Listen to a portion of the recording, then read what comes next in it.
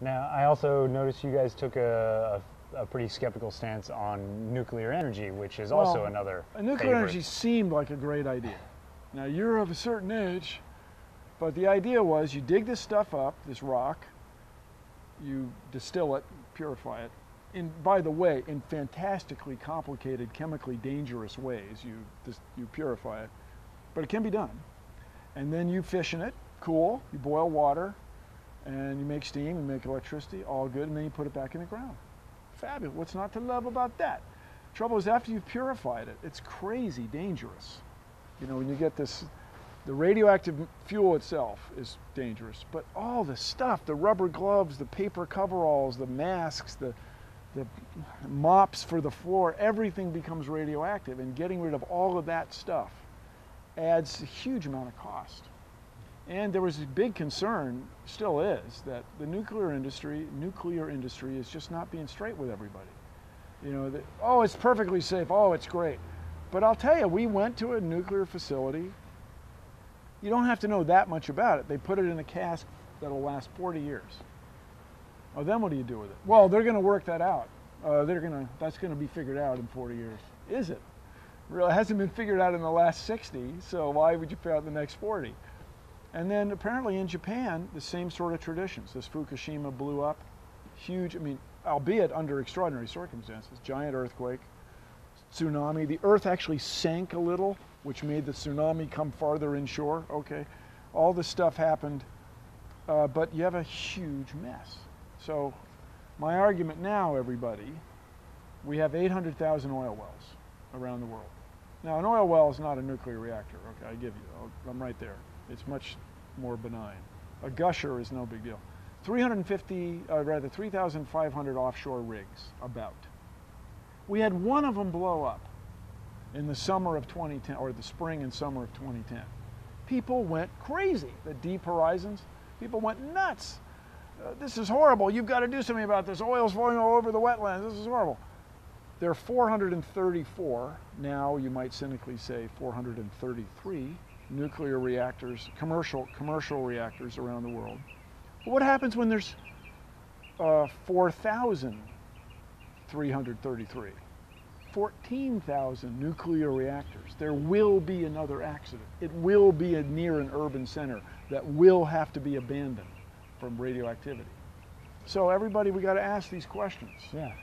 There will be another blow up because they're humans running the thing. They're not geniuses. Sorry, everybody. I mean, they're not perfect.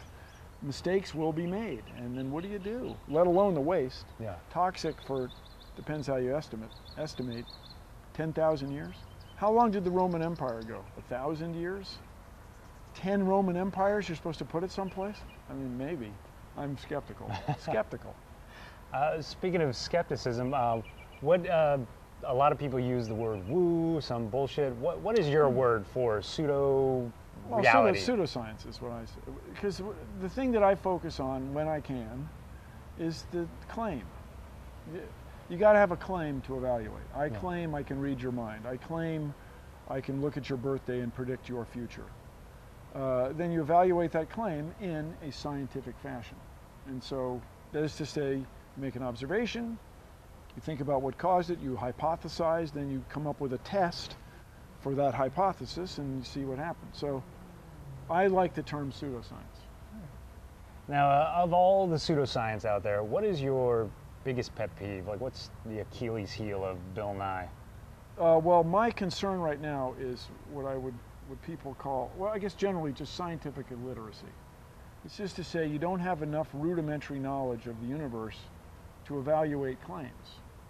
And I, as you may know, I don't blame the individual for this. I blame me. I mean, I blame our educational system for not helping people. Like, for example, I used to think the lottery was okay. If you want to play the lottery, you know, okay. Yeah. I used to feel that was all right. But I've come to realize it's really a tax on people who don't know math. And the reason they don't know math is we didn't show them. And so I won't say I take full responsibility for that, but I used to think it was a benign thing. Now I think it's probably not that good. Yeah. Because it really does end up being a tax on poor people.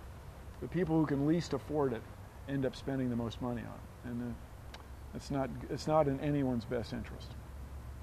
Now, of all the pseudoscience out there, what would be, if it could be real, what would you want to be real? Like, what's the coolest pseudoscience out there? Wow. Like the most fun? Oh, well, the coolest would be if there were a limitless source of energy from someplace. Lightning storms, or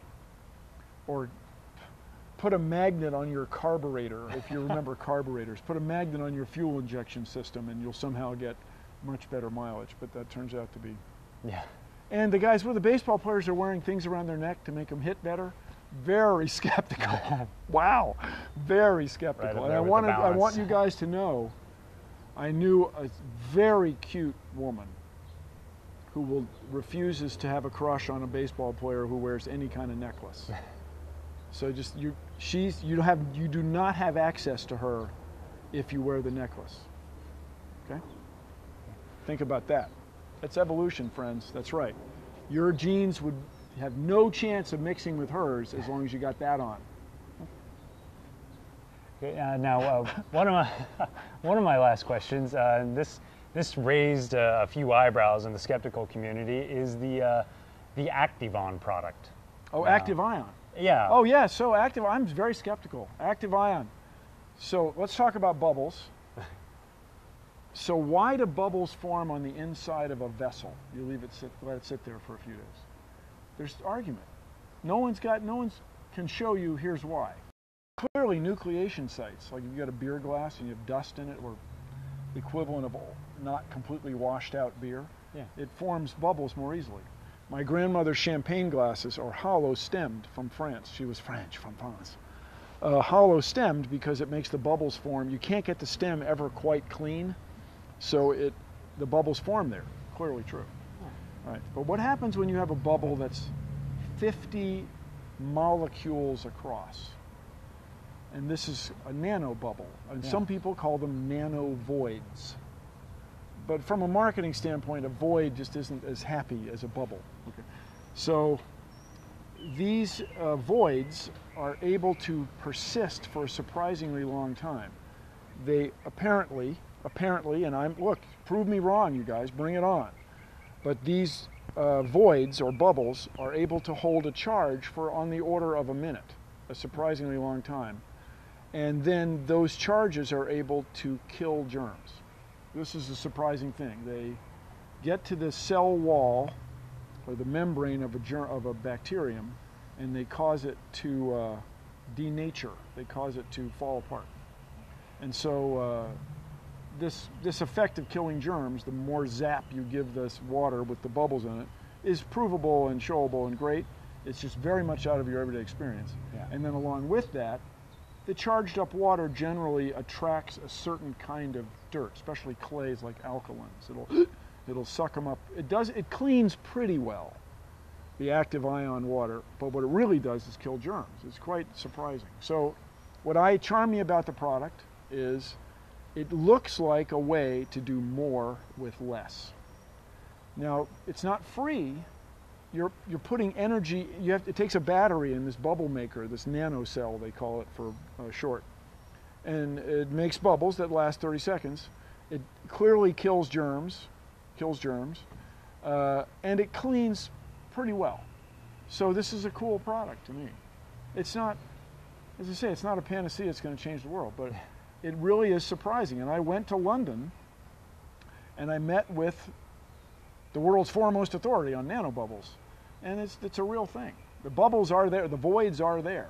Huh? And it's electrostatic, or it's a balance between an electric charge in these voids and the pressure of the fluid going to compress it. And it's about 150 molecules can be around this void for a little while, and then it gives up. So the charge finds its way into the fluid. Then another thing that really charms me about bubbles, those nanobubbles are billionths of a meter. We're talking now about bubbles that are millionths of a meter, thousandths of a millimeter. And these things persist in water for a long time, hours, days. Because to the bubble, the water is like shampoo or maple syrup. But to you and me, the water's thin. You know, I mean, to a bubble, if you're that small, the water's quite viscous. So these bubbles reflect light. So I'm imagining a day where the World Bubble Council controls the bubbleators on the back of all the big ships, all these cargo ships which are plying the seas all the time. All the military ships would be required to have certain bubbleization devices. And then we would control the Earth's albedo, the Earth's reflectance, its whiteness, by the World Bubble Council. Now I admit, this is an idea so crazy and so on. But I'd really like to investigate it. And to investigate it takes some complicated research. The ocean's a big place, salt water's complicated, seawater rather is complicated. And so it's an idea so crazy it just might work. It may be bunk, but as far as the Activeion goes, you guys, just let me say try it before you bite my head off. And really try it with germs. There are food industry standards and machines and devices for testing the number of germs left after you've sterilized a surface, or rather disinfected a surface. That's a term of art in the food industry. Just try it and then bite my head off. All right. Now, Tam9, what can we expect from you? Oh man, the greatest show on earth. No, I'll do a presentation with electronic slides. I'll have a a couple or 3 slides about my old professor, Carl Sagan, my relationship to him, how he got me started down the skeptical road. And the big thing I tell everybody, it's very easy to be cynical. Hey, you don't know what you're talking about. Your astrology is bunk. You're an idiot. I paraphrase. That's not going to bring people to our point of view. Yeah. We have to embrace people. And the other thing I remind everybody, it takes time. When you're first exposed to a pseudoscience proof, you're first shown that astrology is bunk after your mother did it, your grandmother did it, and you're raised with tarot cards, I'm using for example.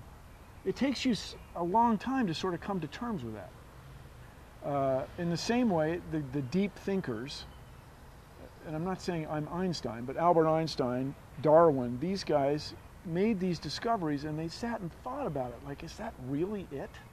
I'm going to try this. I'm going to try that. I got to investigate this. And so you have to, everybody, we have to be patient. We have to keep the message going in a positive way. And it's really easy to sink into that you're an idiot, you suck point of view. So I'm really looking forward to TAM. Yeah. Big fun. Big fun. Thanks for inviting me. Yeah. Well, huge thanks for coming. Don't take my word for it. Be skeptical. No, really. No, you. Decide for yourself.